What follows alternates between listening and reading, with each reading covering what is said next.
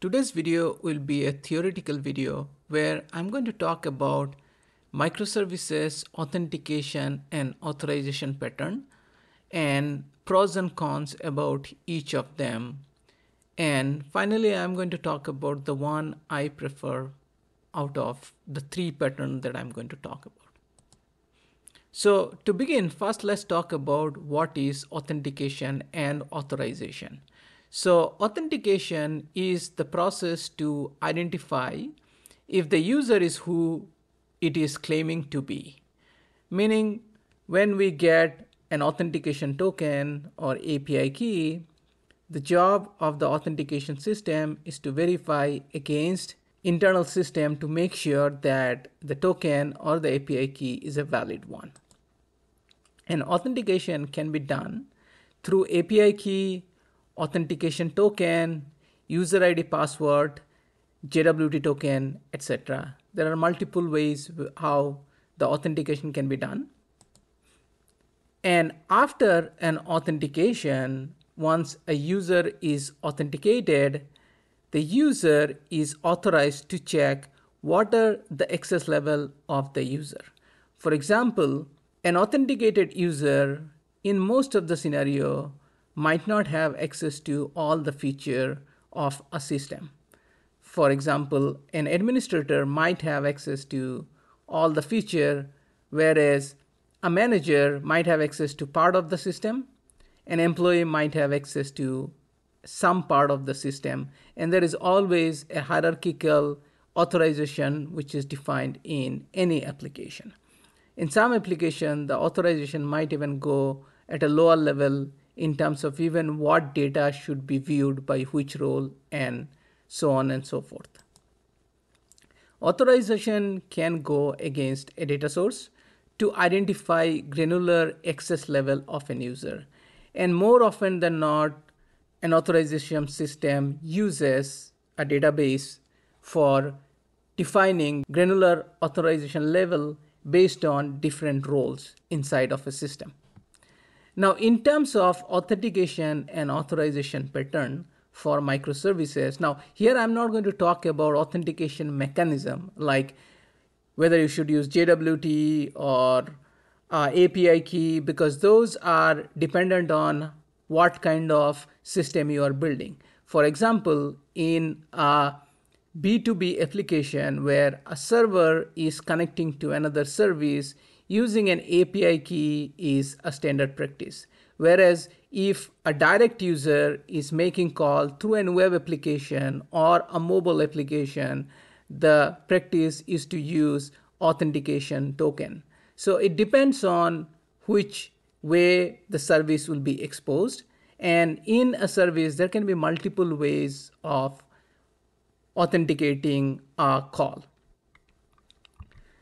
Now, the first way of using authentication and authorization is what described in this diagram. So usually when we have microservices, we can straightforward go with the load balancer, and the load balancer forwarding requests to multiple microservices based on the URI path.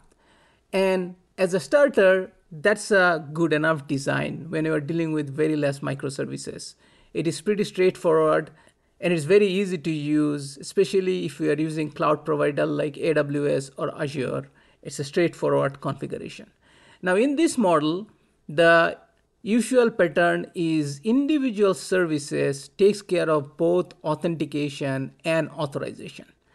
And for that, we can use a common NuGet package so that at least the code is reused across multiple services.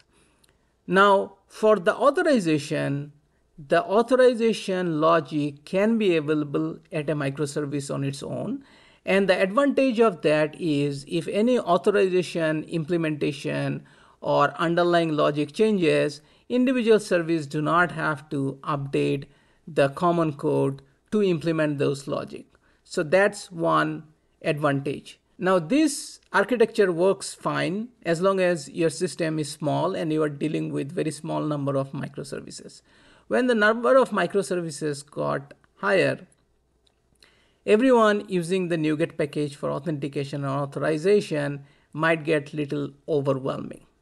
So the next pattern usually is to add a API gateway between the load balancer and the microservices. And the responsibility of the API gateway is to manage authentication, and then based on the path, forward the request into different microservices. Whereas the authorization still lies with the microservice itself, and the microservices again can use a common NuGet package and use the auth service to take care of that. Now, one advantage of this mechanism is handling authentication in an API gateway is pretty straightforward, and the complexity of authorization can still live inside of individual service. Meaning, when the call comes to service, the service can decide which endpoint to call or not and send an unauthorized response back. The final mechanism that we can use for authentication and authorization is where it's the same in terms of overall architecture, meaning from load balancer, we get the request into API gateway, and then API gateway in turn forwards the request to individual microservices. But here, the authentication as well as authorization both are managed by the API gateway. And the advantage of this is that individual services are completely unaware of authentication and authorization, and they can only focus on the core business logic. The disadvantage of this implementation is that now API gateway has to be way more intelligent, and there have to be way more implementation in API gateway in terms of handling both authentication and authorization. But if we are using cloud-based API gateway or any of the modern API gateway, this is not such a big deal. For example, if we are using the API gateway provided by AWS, then we can always use a Lambda for authentication and a Lambda for authorization. And then from there, we can decide which call goes to where.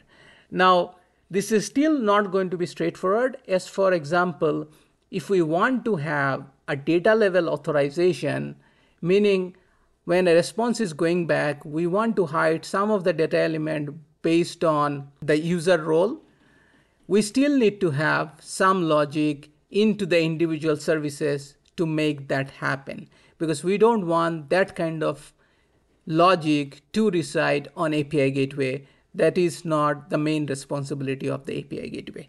So in my opinion, and what I personally prefer, is the best of both worlds, which is the second option where we have a load balancer which connects to the API gateway, and API gateway is responsible for handling only authentication, and then API gateway sends the authenticated token back to individual services, and then individual services can take care of the authorization with the help of an authorization middleware.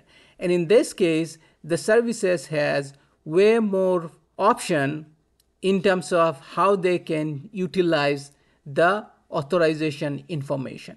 And apart from authorization middleware, here we can also use individual API level authorization, where the individual API can call out to an authorization function from a common code to identify what data element should be returned for a particular role, and so on and so forth. So these are at a very high level how we can handle authentication and authorization in terms of overall design for a microservices infrastructure. And here, authentication and authorizations are only used for HTTP-based web API. The reason for that, usually these are the front-facing services. We generally do not have asynchronous microservices which are working off of a queue or a stream to have any sort of authentication, because they usually are downstream processing microservices, and they get the request only after authentication and authorization is done. So that is all I wanted to cover for today's video. If you like this video, please give it a thumbs up. And if you are new to this channel and you think you are getting value out of this channel, please subscribe to the channel. And thanks so much for watching this video.